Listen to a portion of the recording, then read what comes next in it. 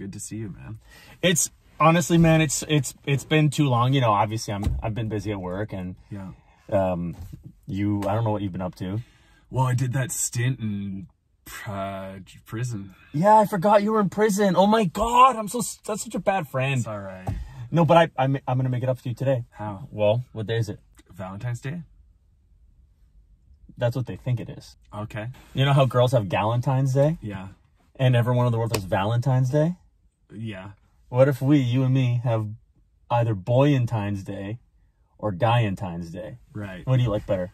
I don't think it matters, right? You just change the word a little bit, and then what do you mean?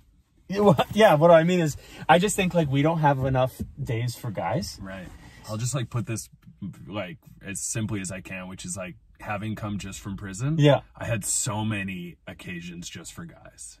Like, that was most of my life for, like, those 10 years was just, like, guys. So, you know, guy version Valentine's Day, guy version Christmas. What did you call it? The warden would call it Piggy's Day. Man.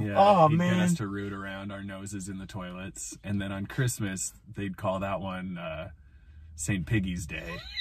And you're not going to believe this, but he'd get us to root around in the toilets. Yeah, the warden was a real piece of work, you know, but I'm sorry, I did the crime. I had to do the time. Yeah, respect. Thank you. But I wouldn't mind a good hang. But now I feel stupid offering it to you. I feel like a dumb friend, like not knowing that's like not something you need. Don't worry about it, man. I mean, if this is something you need and you want, I'm there for you. If you want to do a Guyentine's Day, like, I'm ready to hear what that entails, and I'm ready to support you. Like, I'll do anything from just, like, hanging out and exchanging cards to, like, shoving our heads into toilets and rooting around until the warden says stop. I'm telling you right now, that part won't happen. That's awesome. Actually, that really helps to know. Okay, yeah. I prefer that. Okay. But if I could just say something, yeah, that is exactly what the warden would say every year. And then he'd lead us into a special celebratory room. And it was just a toilet. Big toilet. Oh, man. And that toilet was not empty. And he would get us to root around while he laughed and laughed and said, got you again. Oh, God.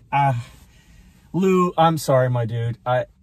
Can I just pitch you what I was thinking? And then if that's something you'd want to do, we could do it. Otherwise, we could do anything you want to do. You're just fresh out of prison, and I'm doing what I want to do. I should have done do you want a change of clothes? Do you want a hot shower? You know, do you want a safe home? But no, okay. It's all good. Okay, great. Let me pitch you this. I should change my clothes eventually because they'll be looking for me in this outfit, but go on. Okay. Wait. Go on. Okay.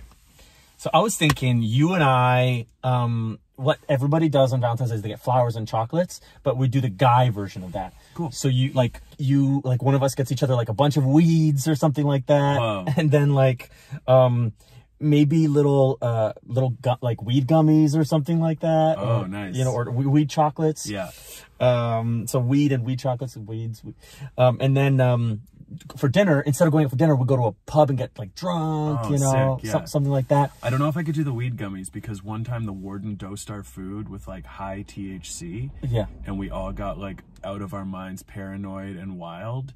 And then he said, party's over here, fellas, and led us to the biggest toilet I've ever seen. And we all had to put our heads in it at the same time. And he kept saying, the trough's full tonight. It's a piggy's delight.